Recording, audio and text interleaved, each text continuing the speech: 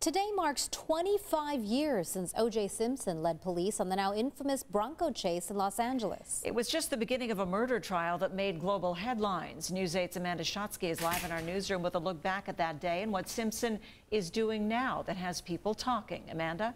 Well, most of us remember where we were when the news broke. One of NFL's Hall of Famers had not only been named a prime suspect in a double murder, but was now on the run. O.J. Simpson is once again making headlines now on social media.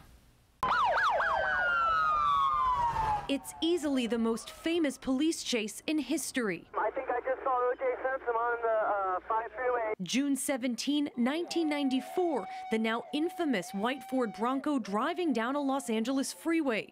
Former NFL star O.J. Simpson, a passenger inside. This just hours after the LAPD announced that Simpson was charged with the killings of his ex-wife, Nicole Brown, and her friend, Ron Goldman. One of the 911 callers on record coming from the NFL star's friend who was at the wheel. I'm coming up the 5 freeway. Okay. Right now we are okay, but you gotta tell the police to just back off. He's still alive, but he got a gun to his head. Police and news media followed the Bronco for an hour and a half. Onlookers gathered on freeway overpasses to catch a glimpse. The Bronco drove across 4 freeways before finally coming to rest at Simpson's Brentwood home. Simpson was tried but acquitted of the murders in a case that was seen across the world.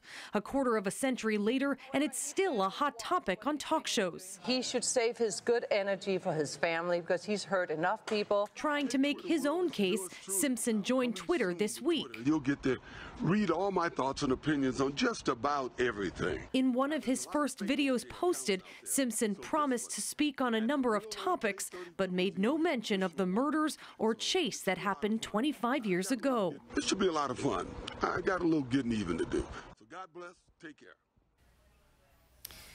And the murder case of Nicole Brown Simpson and Ron Goldman is officially listed as unsolved. The victims' families later won a civil suit against O.J. Simpson.